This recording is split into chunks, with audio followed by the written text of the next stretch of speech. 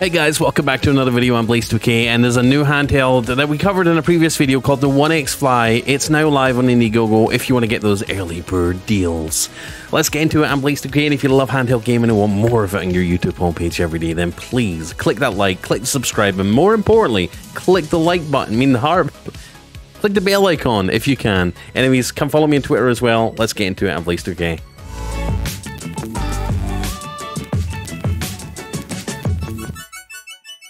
So guys, the OneXFly Indiegogo campaign is live now, and the goal's already been reached. So here's the Indiegogo page. I'll put the link to it in the video description if you want to go check it out. They actually reached out to me back before the Indiegogo went live, sent me some of the market material and says, "Hey Blaze, you want to tell your fans or tell your subscribers about our new handheld that's coming out?" I says, "Yeah." And he says, "We don't have any review units to send out to you, but you know, why not do a video on it?" I'm like, okay, sure, why not? So yeah, this was ages ago and we covered it in a video before, but Indiegogo's now live, and there might still be some early, there's a super early bird price, $739 OneXFly available now. Now, what I like about this thing is it's a really pocketable, small, mini handheld. It's the most compact and powerful 7840U handheld out there supposedly right now, and it looks pretty nice. It looks like the sort of thing you could slip in your pocket, kind of like a Nintendo Switch Lite. And then let's watch the launch trailer, shall we? Let's take a look at the launch trailer and see what it's all about. OneXFly. Up to 64 gigabytes of LPDDR5, so up to 64 gigs of RAM. I think that could be overkill. I think 16 or 32 is more than enough for like the power of the APU. Obviously, if you're connecting up to monitors and you're going to be using Chrome and 1,000 tabs, then obviously that might be a different case. But 64 gig, up to 64 gig. The OneXFly, it's got the RGB on the thumbsticks, and it's also got a customizable bit at the bottom right on the handle. Hall joysticks, 9 ambient light modes, 30 patterns. Hall linear triggers as well, nice. John, do you want to go hiking? Of course, he says. Oh, of course, see you soon. And look, I've got a feeling he's going to bring that OneXFly with him. Oh, yeah, look, slides it into his pocket, 7-inch. So it's going to have, let's scroll back a little bit there, 7-inch ultra bezel IPS display, not OLED, sadly, but here's the big draw, all right? It's one of the only other handhelds that has a 120 Hz refresh rate, a 1080p display. So 7 inches in a super small form factor with barely any bezel. And if you look at the edit in here, look, they've overlaid the gameplay on top of the device. You can see because the gameplay goes past the screen here. That's kind of bad edit in there, but there we go. Oh look, it's moving around a little bit. So you've got 120 Hz, and it's showing you the difference between 60 Hz there. So you can switch between 60 and 120 if you want to. 1080p display, what does it say there about it? Meet the stunning full HD experience. Touring time. So the guy's going to go hiking. He's going to whip out his OneXFly. Customize it, personalized emblem. Your console, your command. And I like how it's got a normal USB port at the top of it. Look at that. See, one normal USB port. It's got a USB-C, and it's got a headphone jack on the top. Nice. I believe it's also got a USB-C at the bottom here. Here's that One X console gaming center. Your full control over the games. So it looks a good bit more advanced than some of the other software overlays that we see. That's kind of good. Gives you control over fan curves. Tailor-made programmable buttons unlock effortless key combos. So it looks like they're putting their extra buttons on the top next to the triggers and the bumpers, kind of like iNeo does, right?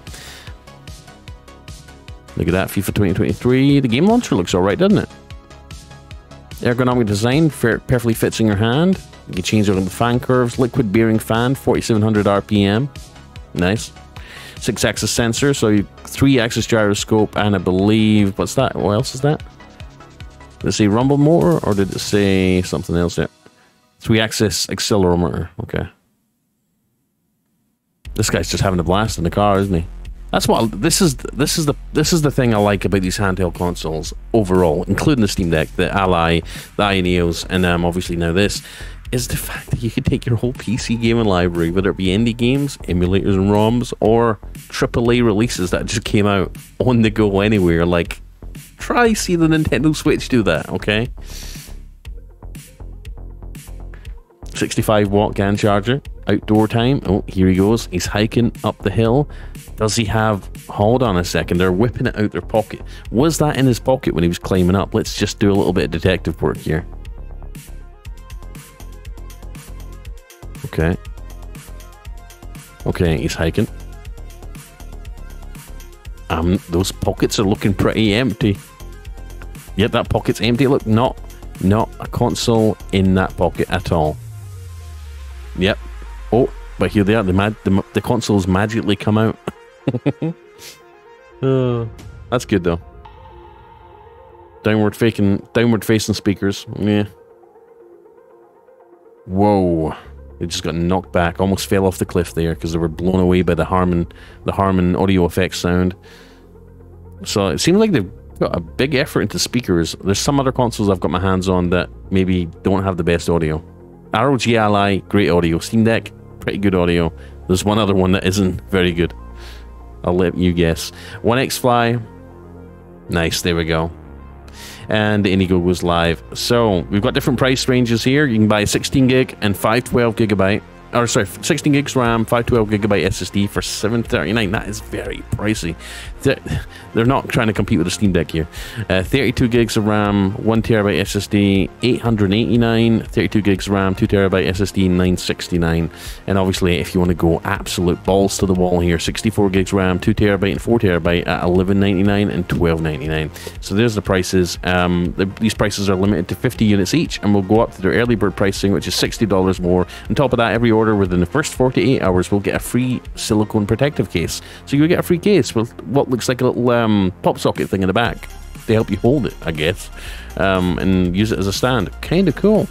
So there we go. It's obviously coming from One Netbook, and if they're wanting me to do a little unboxing and review, feel free to reach out. You obviously have before. And I'm really excited about it. I think this is going to be like the small version of the ROG Ally, right? A more pocketable, more portable version of the ROG Ally. And obviously you got those options. You've got those options to go up to 64 gigs of RAM, which you can't do in the ROG Ally, which is kind of nice. And obviously you got up to, I'd imagine, 4 terabytes of storage in something almost as small as a Nintendo Switch Lite, which is insane. So there we go, guys. Let me know what you think in the description. In the comment section down below.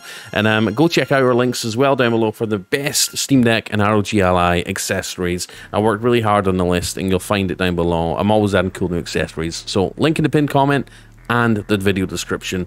You'll find a link to my favorite accessories for the Steam Deck and ROG Ally. And I'll also put a link to the Indiegogo. Go buy it if you're wanting to buy it. Be quick, because the early bird will be ended soon. Anyways, I'm Blaze2K. I love you and I appreciate you, and I'll see you in the next one. Please subscribe, click the bell icon, click the subscribe button, obviously, and come follow me in x.com or Twitter now, if you want. I'll see you in the next one. Bye, guys.